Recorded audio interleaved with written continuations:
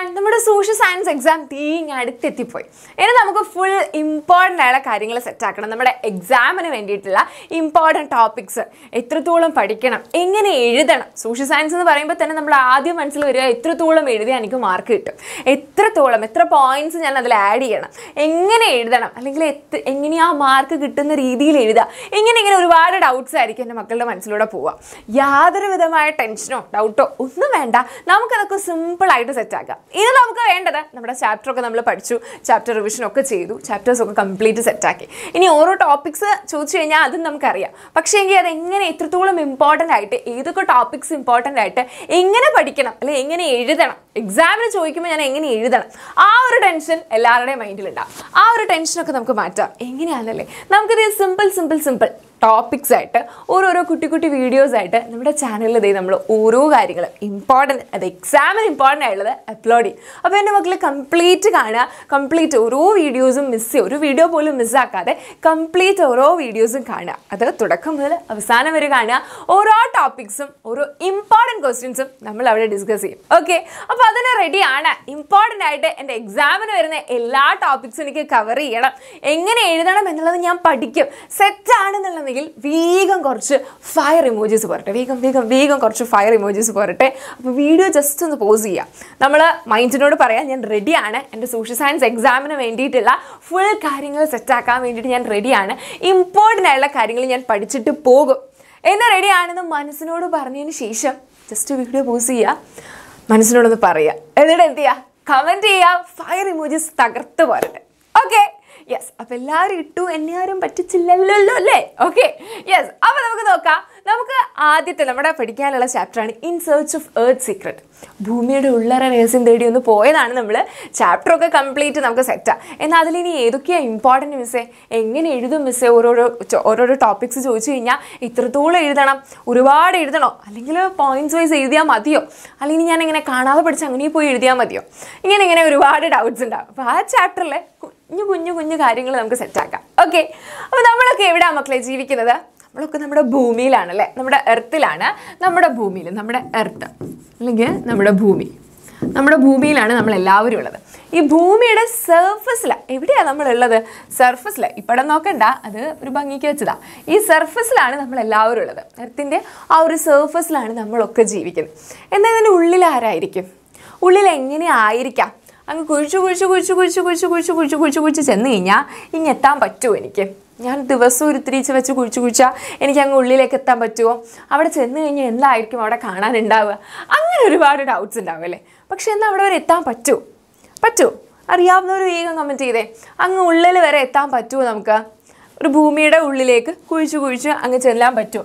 ഇത് നമ്മുടെ ഭൂമിയാണ്. അപ്പം നമ്മൾ എന്ത് ചെയ്യാണ്? നമ്മളിവിടെയാണ് നിൽക്കുന്നത്.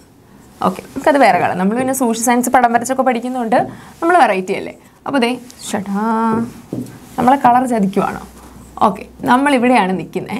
അപ്പോൾ നമ്മൾ എന്ത് ചെയ്യുക? ഇവിടുന്ന് രാവിലെ ഇങ്ങനെ കുഴിച്ച് ഇത് ഇവിടെ എത്തണം. അപ്പോൾ നമുക്ക് പറ്റുമോ അവിടേക്ക് എത്താൻ വേണ്ടിയിട്ട്? അത് പറ്റുമോ? ഇല്ല. കാരണം നമുക്ക് ഭൂമിയുടെ ഉള്ളിലേക്ക് ചെന്നെത്തിപ്പെടാൻ പറ്റത്തില്ല. ഏകദേശം മൈനിങ് നടത്തിയാൽ പോലും ഏകദേശം 12 കിലോമീറ്റർ വരെ ചെന്നെത്താൻ പറ്റും. അപ്പം ഇതിനുള്ളിലേക്ക് എങ്ങനെ എത്തും? 12 കിലോമീറ്റർ എന്ന് പറഞ്ഞാൽ ആകെ ഇത്രയല്ലേ ഉള്ളൂ. അപ്പോൾ അതിനുള്ളിലേക്ക് ഞാൻ എങ്ങനെ എത്തും? എങ്ങനെയാണ് അതിൻ്റെ ഉള്ളിലുള്ള രഹസ്യങ്ങൾ കണ്ടെത്തുക? അത് മിസ് കണ്ടെത്തി തരാം, പക്ഷെ എങ്ങനെ കണ്ടെത്തും അല്ലേ? കാരണം ഇതിനുള്ളിലേക്ക് പോകും തോറും എന്തൊക്കെ കൂടുതലാണ്? പ്രഷറും അതുപോലെ തന്നെ ടെമ്പറേച്ചറും താപവും മർദ്ദവും വളരെയധികം കൂടുതലാണ്. ടെമ്പറേച്ചർ ഏറ്റവും കൂടുതലായിരിക്കും ഉള്ളിലേക്ക്. ഓരോരോ ലെയർ ഇറങ്ങി ഉള്ളിലേക്ക് ചെല്ലുമ്പോഴും എന്ത് ചെയ്യും? ടെമ്പറേച്ചർ വളരെയധികം കൂടുതലായിരിക്കും. താപം വളരെയധികം കൂടുതലായിരിക്കും. അപ്പം നമ്മൾ ചെന്ന് കഴിഞ്ഞാൽ എന്ത് ചെയ്യും? ചെല്ലാൻ പറ്റുമോ? അടുത്തോട്ട് പോലും പോകാൻ പറ്റില്ല. കരിഞ്ഞ് ചാമ്പലാവും അല്ലേ, കരിഞ്ഞ് ചാരമാവും എന്നൊക്കെ പറയുന്ന പോലെ അങ്ങോട്ടൊന്നും നമുക്ക് എത്താൻ പറ്റില്ല. അപ്പോൾ പിന്നെ എന്ത് ചെയ്യും മിസ്സേ? ഈ വണ്ടർ വേൾഡ് അല്ലെങ്കിൽ ഈ അത്ഭുതം ഞാൻ എങ്ങനെ കണ്ടെത്തും? മിസ്സ് പറഞ്ഞു ഇതിനുള്ളിലെല്ലാം ഇതിൻ്റെ ഉള്ളിലെങ്ങനെയാണ്? അതിനുള്ളിലെല്ലാം വണ്ടേഴ്സാണ്, അത്ഭുതങ്ങൾ നിറഞ്ഞതാണ് നമ്മുടെ ഭൂമിയുടെ ഉള്ളറ. അപ്പോൾ ഈ വണ്ടർ ഞാൻ എങ്ങനെ കണ്ടെത്തും? ആ വണ്ടേഴ്സ് നമുക്ക് കണ്ടെത്തിയാലോ? Yes, The earth interior is full of wonders. നാം വസിക്കുന്ന ഭൂമിയുടെ ഉള്ളറ അത്ഭുതങ്ങളുടെ ഒരു കലവറയാണ്. അതായത് അത്ഭുതങ്ങൾ കൊണ്ട് നിറഞ്ഞ ഒരുപാട് മിസ്റ്ററീസും ഒരുപാട് അത്ഭുതങ്ങളും വണ്ടേഴ്സും ഒക്കെ നിറഞ്ഞതാണ് നമ്മുടെ ഭൂമിയുടെ ഉള്ളറ. എങ്ങനെ കണ്ടെത്തും? പോകാൻ പറ്റത്തില്ല, ടെമ്പറേച്ചർ കൂടുതലാണ്. എന്നാൽ ഇത് നിറയെ അത്ഭുതങ്ങളുമാണ്, ഇവിടെ നിറയെ അത്ഭുതങ്ങളുമാണ്, പോകാനൊട്ട് പറ്റത്തുമില്ല. നിറയെ അത്ഭുതങ്ങളാണ് ഇവിടെ എല്ലാം നിറയെ അത്ഭുതങ്ങളാണ്, അത്ഭുതങ്ങളുടെ ഒരു കലവറയാണ്. എന്നാൽ പോകാൻ പറ്റത്തില്ല, കാരണം പ്രഷറും അതുപോലെ തന്നെ ടെമ്പറേച്ചറും വളരെ കൂടുതലാണ്. ഏകദേശം കുറച്ച് മാത്രമേ പോകാൻ പറ്റുള്ളൂ. പക്ഷേ എനിക്കാണെങ്കിൽ അവിടുത്തെ എന്താണ് അവിടുത്തെ സ്ഥിതി എന്ന് അറിയുകയും ചെയ്യണം. എങ്ങനെ അറിയും? ആലോചിക്കും. എങ്ങനെ നമ്മളത് കണ്ടെത്തും? എന്തെങ്കിലും മെത്തേഡ്സ് ഉണ്ടോ? എങ്ങനെ കണ്ടെത്തും? നമ്മൾ മനുഷ്യരാരല്ല മക്കള്, നമ്മളത് കണ്ടെത്തും. എങ്ങനെ? നമുക്ക് കുറച്ച് ടെക്നിക്സിലൂടെ അല്ലെങ്കിൽ പ്രകൃതിദത്തമായി സംഭവിക്കുന്ന കുറച്ച് കാര്യങ്ങളിലൂടെ എന്ത് ചെയ്യാൻ പറ്റും? അതെങ്ങനെയാണ് അതിൻ്റെ ഉള്ളിൽ ഇവിടെയുള്ള ഈ വണ്ടറിനെ നമുക്ക് അങ്ങോട്ട് കണ്ടെത്തിക്കളയാം. എങ്ങനെ നമുക്ക് കണ്ടെത്താൻ നോക്കാം. അതിന് നമ്മളെ സഹായിക്കുന്ന ആൾക്കാർ ഇമ്പോർട്ടൻ്റ് ആണ്. അപ്പം നമ്മുടെ എക്സാമിന് നമുക്ക് ചോദിക്കും, ആരാണ് ഈ വണ്ടേഴ്സ് കണ്ടെത്താൻ സഹായിക്കുന്ന ആൾക്കാരെന്നല്ലേ? അപ്പോൾ നമുക്കതൊരു കുറച്ച് ഇമ്പോർട്ടൻ്റ് ആയ ആളായതുകൊണ്ട് തന്നെ നമ്മൾ ഒറ്റയ്ക്ക് പഠിച്ചാൽ ശരിയാവുമോ? ഇമ്പോർട്ടൻ്റ് ആയ ആൾക്കാരെ നമ്മൾ ഒറ്റയ്ക്ക് പഠിച്ചാൽ ശരിയാവും മക്കളെ? ഇല്ല. അപ്പോൾ എന്ത് ചെയ്യണം? ആ സൈഡിലായിട്ട് ഒരു ഷെയർ ഇങ്ങനെ ഒരു സാധനം ഉണ്ടാവും. അതൊന്ന് ക്ലിക്ക് ചെയ്തിട്ട് നേരെ വാട്സപ്പിൽ പോവുക, എല്ലാ ഫ്രണ്ട്സിനും ഒന്ന് അയച്ചു കൊടുക്കുക. ഇമ്പോർട്ടൻ്റ് ആണ്, നമ്മൾ മാത്രം പഠിച്ചാൽ പോരല്ല, അവരും കൂടി പഠിക്കട്ടെ അല്ലേ? അപ്പോൾ നമുക്ക് നോക്കാം. Yes, the different sources from which we get information on earth interior. എർത്തിൻ്റെ ഇൻറ്റീരിയറിനെ പറ്റിയിട്ട് നമുക്ക് പലതരത്തിൽ എന്ത് ചെയ്യാം? പല മാർഗങ്ങളിലൂടെ കണ്ടെത്താം. പക്ഷേ ഏതൊക്കെയാ മാർഗങ്ങൾ? ചെന്നെത്താൻ നമ്മൾ മനുഷ്യരെ കൊണ്ട് എന്തായാലും ആവില്ല, എക്യുപ്മെൻറ്റ്സ് കൊണ്ടും പറ്റത്തില്ല. കാരണം അയൺ പോലും ഉരുകിപ്പോവും ആ ചൂടിൽ. അല്ല കട്ടിയുള്ള അയൺ പോലും ക്ലിങ് വോളക്കില്ലേ, ആ വോളെന്നൊക്കെ അതുവരെ എന്ത് ചെയ്യും? ഉരുകിപ്പോവും. അയൺ പോലും ഉരുകിപ്പോവും. അപ്പോൾ എക്യുപ്മെൻറ്റ്സും കൊണ്ട് പറ്റില്ല. നമുക്ക് പിന്നെ മനുഷ്യരുടെ കാര്യം പറയണ്ടല്ലോ, മനുഷ്യർക്കും എത്തിപ്പെടാൻ പറ്റത്തില്ല. പിന്നെ എന്ത് ചെയ്യും? എങ്ങനെ പറ്റും? അപ്പോൾ ഏതൊക്കെയാ മാർഗങ്ങൾ എങ്ങനെയായിരിക്കാം? ആ മാർഗങ്ങളാണ് ഇമ്പോർട്ടൻ്റ്. അപ്പോൾ ആ മാർഗങ്ങൾ എന്തൊക്കെയാണ്? ആ മാർഗങ്ങൾ അല്ലെങ്കിൽ ഏതൊക്കെ വേസ് എന്നുള്ളത് പഠിച്ചു വെച്ചില്ലെങ്കിൽ എന്താവും? നഷ്ടമാവും. അപ്പോൾ ആ നഷ്ടം സഹിക്കാൻ നമ്മൾ തയ്യാറല്ല. അപ്പോൾ എന്ത് ചെയ്യുക? നമുക്ക് ആ നഷ്ടത്തെ എന്ത് ചെയ്യാം? ഇങ്ങനെ നക്ഷത്രങ്ങളാക്കി പറത്തിവിടാം. ഓക്കെ, യെസ്, നക്ഷത്രവും തരാം, മിസ്സിൻ്റെ 2 ഹൃദയവും കൂടി തരാം എൻ്റെ മക്കൾക്ക്. നടുക്കായിട്ട് എൻ്റെ 2 ഹൃദയവും കൂടി ഞാൻ തന്നിട്ടുണ്ട്. അപ്പോൾ ഓർത്ത് വെച്ചോ, ഇത് ഇമ്പോർട്ടൻ്റ് ആണ് കേട്ടോ. ഓർത്ത് വെച്ചോളൂ, ഇത് ഇമ്പോർട്ടൻ്റ് ആണ്. അപ്പോൾ ready? Are you ready? Yes, ready ആണെങ്കിൽ കുറച്ച് സ്റ്റാറും 2 ഹൃദയവും തിരിച്ചു തരാമോ? നിങ്ങളുടെ കുറച്ച് ഹൃദയവും കുറച്ച് സ്നേഹം എനിക്ക് തിരിച്ചു തരാമോ? ഓക്കെ, അപ്പോൾ നമുക്ക് നോക്കാം എന്താണ് ആ മാർഗ്ഗങ്ങളെന്ന്. ഫസ്റ്റ് മാർഗം എന്ന് പറയുന്നത് നമ്മളെ സഹായിക്കുന്ന ആദ്യത്തെ മാർഗ്ഗമാണ് വോൾക്കാനിക് ഇറപ്ഷൻ, അഗ്നിപർവ്വത സ്ഫോടനം. അഗ്നിപർവ്വത സ്ഫോടനത്തിലൂടെ ഭൂമിയുടെ ഉള്ളിൽ ഒരു കണ്ടിന്യൂസ് ആയിട്ടുള്ള തിരച്ചുമറി നടന്നുകൊണ്ടിരിക്കുക. അതേ കണ്ടില്ലേ, ഇവിടെ ഒരു കണ്ടിന്യൂസ് ആയിട്ടുള്ള തിരച്ചുമറി നടന്നുകൊണ്ടിരിക്കുമ്പോൾ അതെന്ത് ചെയ്യും? ആ ഹൈ പ്രഷറിൽ പൊട്ടി പുറത്തേക്ക് വരും. അഗ്നിപർവ്വത സ്ഫോടനം വോൾക്കാനിക് ഇറപ്ഷൻ. ഈ വോൾക്കാനിക് ഇറപ്ഷൻ്റെ ഭാഗമായിട്ട് നമുക്ക് എന്ത് മനസ്സിലാക്കാം? ഭൂമിയുടെ ഉള്ളിലുള്ള സാധനങ്ങളാണ് ഈ പൊട്ടി എന്ത് ചെയ്യുന്നത്? പുറത്തേക്ക് ഒഴുകുന്നത്. അപ്പോൾ ഭൂമിയുടെ ഉള്ളിലുള്ള മെറ്റീരിയൽസിനെ നമുക്ക് അതിൽ നിന്ന് അനലൈസ് ചെയ്യാൻ പറ്റും. ഏതിൽ നിന്ന്? Volcanic eruption. From the materials reaching the earth's surface through volcanic eruption. അഗ്നിപർവ്വത സ്ഫോടനത്തിലൂടെ ഭൗമോപരിതലത്തിൽ എത്തിച്ചേരുന്ന വസ്തുക്കളിൽ നിന്ന്, അതായത് നമ്മുടെ ഭൂമിയുടെ സർഫസിലേക്ക് ഈ ഒരു സ്ഫോടനത്തിൽ നിന്ന് പുറത്തേക്ക് വരുന്ന സാധനങ്ങൾ നമുക്ക് എന്ത് ചെയ്യാൻ പറ്റും? ഐഡന്റിഫൈ ചെയ്യാൻ പറ്റും. ഇത് ഭൂമിയുടെ ഉള്ളിൽ നിന്ന് വന്നേല്ലേ. അപ്പോൾ എന്തൊക്കെയാണ് അവിടെ ഉള്ളതെന്ന് ആദ്യത്തെ വേയിൽ നമുക്ക് മനസ്സിലാക്കാൻ പറ്റും. ഏതാണ് ആദ്യത്തത്? Volcanic eruption. വോൾക്കാനിക് ഇറപ്ഷൻ്റെ ഭാഗമായിട്ട് അതിൽ നിന്ന് വരുന്ന ആ വോൾക്കാനിക് ഇറപ്ഷൻ സ്ഫോടനം നടന്നു കഴിഞ്ഞപ്പോൾ അതിനുള്ളിൽ നിന്ന് പുറത്തേക്ക് കുറച്ച് ആൾക്കാർ വന്നു. എവിടെയാണ് വന്നത്? നമ്മുടെ എർത്ത് സർഫസിൽ. അത് നമുക്ക് എന്ത് ചെയ്യാൻ പറ്റും? ഐഡന്റിഫൈ ചെയ്യാൻ പറ്റും. ഇപ്പോൾ ഫസ്റ്റ് ആളെ നമ്മൾ പഠിച്ചു. ഇനി രണ്ടാമത് നമ്മൾ എന്ത് ചെയ്യും? മൈൻസ്, നമ്മുടെ ഖനന പ്രക്രിയ. ആ ഖനന പ്രക്രിയയിൽ നിന്ന് ശേഖരിക്കുന്ന വിവരങ്ങളിൽ നിന്ന് കുറച്ച് കിലോമീറ്റർ, കുറച്ച് താഴ്ച വരെ നമുക്ക് ഖനനം ചെയ്ത് കണ്ടെത്താൻ പറ്റും. അപ്പോൾ ആ ഒരു പോക്കിൽ കുറച്ച് വിവരങ്ങൾ എന്തായാലും കണ്ടെത്തി തിരിച്ചു വരാൻ പറ്റുമേ. അപ്പോൾ എന്ത് ചെയ്യാം? Data collected from mines. രണ്ടാമത്തതാണ് ഖനികളിൽ നിന്ന് ശേഖരിക്കുന്ന വിവരങ്ങളുടെ അടിസ്ഥാനത്തിൽ നമുക്ക് എന്ത് ചെയ്യാൻ കഴിയും? എന്താണോ ഭൂമിയുടെ ഉള്ളിലുള്ള കുറച്ച് രഹസ്യങ്ങളൊക്കെ ഒന്ന് ഒളിഞ്ഞ പാത്ത് കേട്ടിങ്ങി വരാം. Okay, yes. ഇനി മൂന്നാളാണ് നമുക്കുള്ളത്. മൂന്നാമത്തത് ഭൂകമ്പം.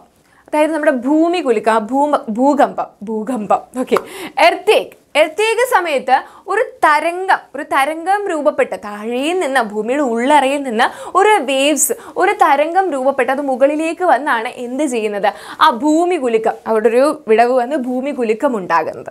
ഓക്കെ, അപ്പോൾ ആ തരംഗങ്ങളെ, കൊണ്ടുവന്ന തരംഗങ്ങൾ അങ്ങ് താഴേന്ന് വന്നേല്ലേ. അപ്പോൾ ആ തരംഗങ്ങളെ ഐഡന്റിഫൈ അല്ലെങ്കിൽ അനലൈസ് ചെയ്ത് വിശകലനം ചെയ്തുകൊണ്ട് നമുക്ക് ഭൂമിയുടെ ഉള്ളറയെ പറ്റി അറിയാൻ പറ്റും. ഭൂമിയുടെ ഉള്ളിൽ എന്താണ്, ആ മഹാ അത്ഭുതങ്ങൾ എന്താണെന്നുള്ളത് കണ്ടെത്താൻ പറ്റും. അപ്പോൾ ഈ 3 വേസ് ആണ് ഈ 3 വേവ്സും എങ്ങനെയാണ് ഇമ്പോർട്ടൻ്റ് ആണ് ഈ 3 വേവ്സും. അപ്പോൾ മൂന്നാമത്തെ എന്താണ്?